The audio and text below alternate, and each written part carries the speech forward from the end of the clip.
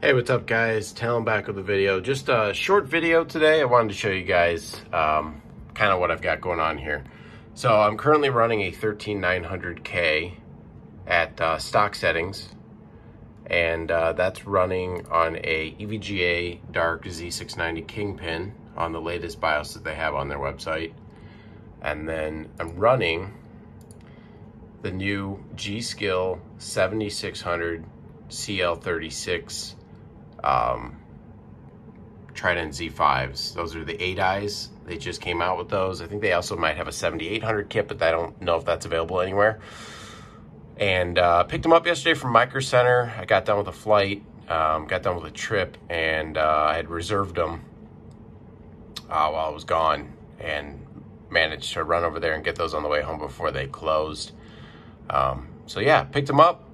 They were $419, a little bit cheaper than what Newegg's offering, and they were out of stock at Newegg. They were just doing back orders. Micro Center just had one kit in. Basically, they're not available anywhere. They're a pretty rare memory kit.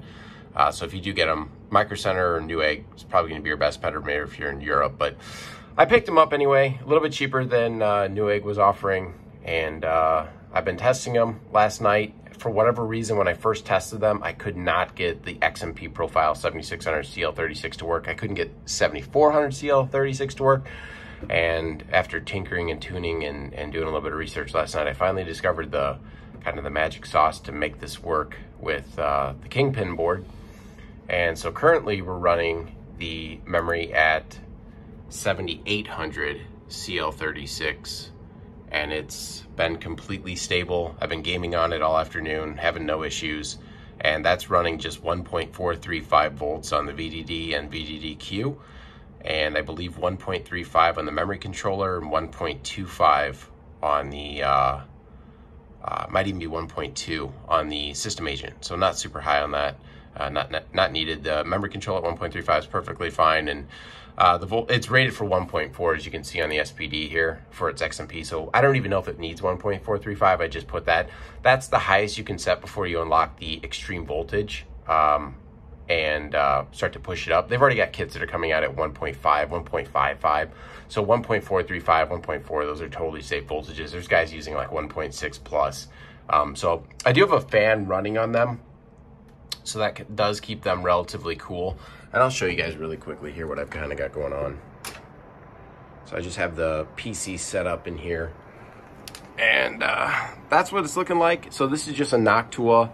I think it's a 60 millimeter. Yeah, I believe that's a 60 millimeter fan, and I, have it running pretty quiet. And then the Kingpin board, there's my Z690 Kingpin board, and then I've got the RTX 4090 Strix overclock edition in there as well. So looking really nice. This is a Corsair 7000D case, and then I just got this delivered today. This is the cable mod, cable to my EVGA 1600 T2 power supply, so the titanium power supply. And then this is the cable mod. I didn't have any issues with the NVIDIA cable. I inspected it after, zero thermal issues. What I think is going on, and what I saw an article on Igor's lab today, said that they think it's people are not connecting this fully. And when I connected this, I actually saw that how easy it would be to think that you've got it fully seated, and it's not. And this little, I don't know if it's on the NVIDIA cable, I'm gonna inspect that, but it kind of separates a little bit, and then you push it in, and I thought it was seated, and I was able to easily just pull it right back off.